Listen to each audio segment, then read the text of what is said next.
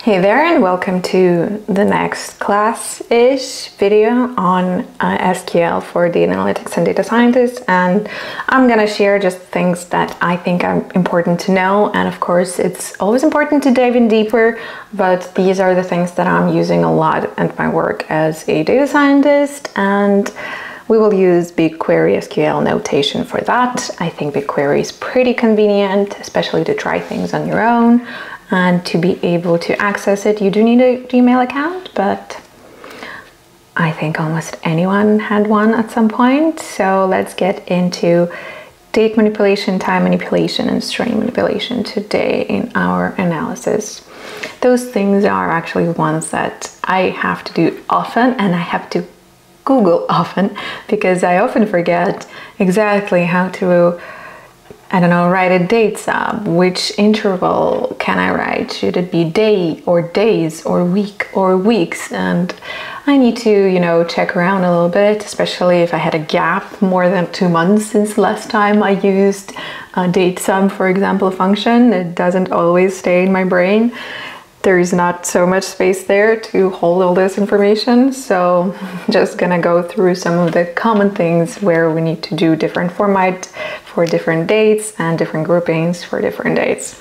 So we'll get back into our imaginary data set for an imaginary data on a certain app that has products which you can buy. It can be a subscriber, it can be user, you can also do things in the app, and some of those things will be recorded. And right now we will actually look into these metrics or these data sets. So we will look into user events data set. This data set has a user ID, obviously, because we need to know which user did what. We see the timestamp, and we have the name of the event and the name of the event type, which are strings. So let's have a preview of this data set. There's many more rows than we had before, and we see that user IDs are repeated and the users did things in our app, for example. There are events such as app closed, app open, main screen, order screen, questionable naming that I came up with, but it's not always perfect. Even in big companies, namings are really hard. So we know at what time exactly, in which time zone, which user did what and what was the type of that event. Now let's look into this data set. And one of the things that are really common, especially if you need to do like ad hoc data analysis, is grouping by, for example, hours. And we only have timestamp here. So how do we get there? And that's the thing that I tend to Google a lot. We need to format this timestamp, and we need to extract the date and the hour from that timestamp as date, hour. From this table, we can also format this query so it's nicer. We can limit by thousands. It's always good to have a limit if you have a big data set, but we don't. So here you see that if they did it at 01, 05, 05, for example, we don't have these numbers and we kind of group them into hours. That would make more sense if we want to count, for example.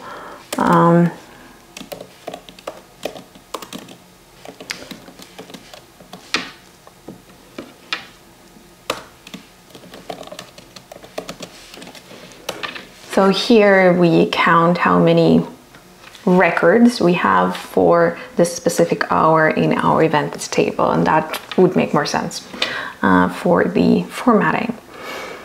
But let's say we want to not just count the total number of events, but we only want to know how many times our app was open during this time frame.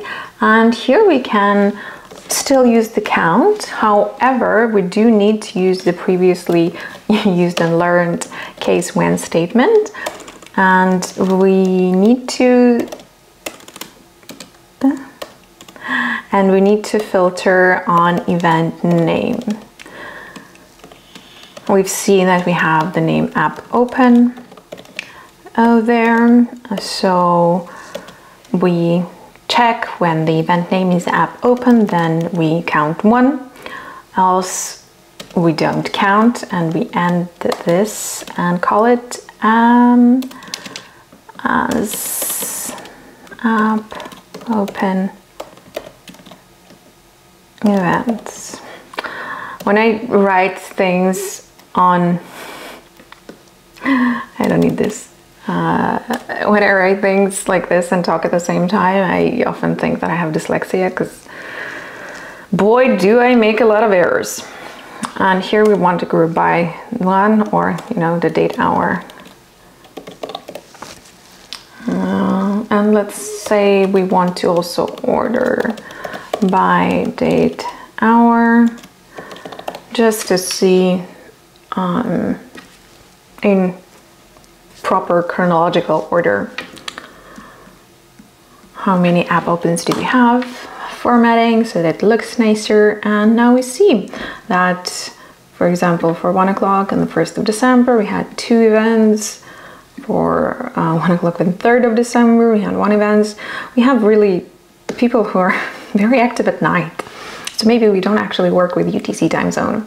We have maybe some users that are in a different time zone. That's day for them, but we track it at night, which is a pretty important thing to figure out if you want to show the dashboard with these numbers and these hours to your product manager, and they think that this is, for example, the proper translation from the user time to the real world time. So they might actually think that the user is super active at night, and maybe not. Maybe users are just in a different time zone, and their tracking that you're using is not correct. A lot of those different small things are really important when you're working with data. It's not something you really learn when you're working with like pristine data in universities, or something that's available maybe from Google or other sources that provide data. But when you work with data that's created through the company, you really need to know, or think, always keep in mind all those small things. That's why there is no space for proper syntaxes for format timestamp or other things in my head. It's all those, do I know if there is no null values? Do I know if this is the right time zone? All those small things really take up a lot of your brain space. So here, for example, yes, we've ordered and counted app open events. Nice. Different function that we can use to actually just extract date is the date function, and it's so much easier than this format timestamp, because it's just super simple. We also need to group by date. And yeah, perfect. We have the date and the date hour. Having both of these can be, for example, useful for Data Studio, where you can have different granularity and you might need to filter on date in one thing, but in one of the views of the dashboard, but you may want to be able to show the hours or even the minutes on another view of your dashboard. So it can be useful to have both, but not always. Maybe we also want to group this by month, and another way of working with dates or formatting the dates and timestamps is using the function extract. So here we extract month from, oh, we don't, yeah, we do right from timestamp as month. And also need to group by that. And here we go. We also know the month. Don't have the year, but the same thing works for the year and the day. And maybe the week. Let's check that. As a week. That will be a week number. Right. I always tend to rush when running my queries. So yeah, we do also have week number here. So For example, 3rd of December was week 48, but 4th is week 49. Be careful because this week might not necessarily be the week number that you're used to. Different countries have different counting for when the week starts. So there is ISO notation week number, but there is also weeks that start on Sunday or weeks that start on Monday. So here I can't really derive from the week number whether the 3rd of December was a Sunday or a Saturday. Again, some things to think about. So now we know the month, but these data is still keeping the date, which can be a bit too granular. So we will actually extract only the hour from the timestamp here, and we'll use the month again, and we will get the, for example, year again, because that would make sense, right? If you have a month, then you should have a year. Otherwise, well, it still can bring some value, the analysis that you can do, but here we will only look at the month and the year, and we order by, let's say, month. No, order by year and then month. And let's look at that. We have 2 years, 2022 and 2023. In 2022, we only had events in December. In 2023, in January. And in some of the hours, we had no app open events because we still, include these hours since we're not like joining in any other table. We have the count of 0 for all the hours that are available in this event table.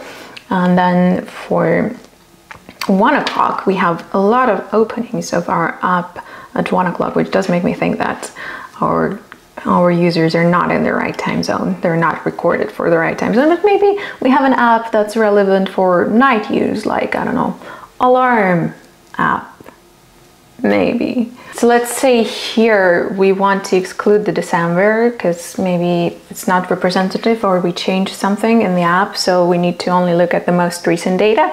And here I'm gonna use a function that I used like so often, so incredibly often, and it's the current date. So we only want to get all the events from user events where the date is in the last 3 weeks or in the last 4 weeks or in the last, I don't know, 30 days. You're getting what I'm trying to say. This is the most kind of often thing that I need to do, and sometimes I still forget how to write this notation because there's not enough space in my brain for that. But super often you want to just look at the most recent things, and you want to have a query that you can repeatedly look at the most recent things. So you don't want to hard code the dates there, doing like the date between certain date and certain date. You might want to just look at the last 30 days every time you run the query. Also super useful for dashboards or for any kind of pipelines where you repeatedly create data sets so that you don't need to, constantly change the dates there. You can just use this beautiful, fantastic function. Here we actually see that we don't always have the proper event name, so it's not always app closed and app open, but we have some wonky, weird app open events, and we want to be able to still extract and compare them because we did not actually add these in the previous query where we had the event name equals app open. So how do we do that? There's many different ways you can do that. And the first one, for example, is to using regex expressions. The hated a little bit regex event expressions, where we can, extract the different parts of the string based on the regex regular expression. Often they work really well for some specific use cases. For example, when we have the app open within the semicolons using this regular expression where we match the text between the first semicolon and the last semicolon in the string that we have, which will return the correct app open. But this one, as you can see here, doesn't really work for other situations where we have other strings or don't have semicolon in the beginning. It doesn't work when we have in the beginning but not in the end. So it does assume that in the end somewhere there will be a semicolon, so I will return you the app open L, D, J, M, and B, blah, blah, blah. We can adjust these regular expressions, of course, but what I found useful the most and what I actually use the most is not necessarily extracting the value from the string, but also just checking that this app open is somewhere in the string to be able to calculate the app open events. And for that, I use like comparison. So when you want to have a comparison with not strict notation, where it's not strictly app open, but it can have app open within the string, you can write it like this. So app open, and then there is a percentage sign before and percentage sign after, which means that there can be anything coming before or not the app open, and there can be anything coming after, which is, you know, what we have here. And let's see, we should get different answers. Yeah, so we do have now answer for the 4th of January with 5 events that contain app open within them.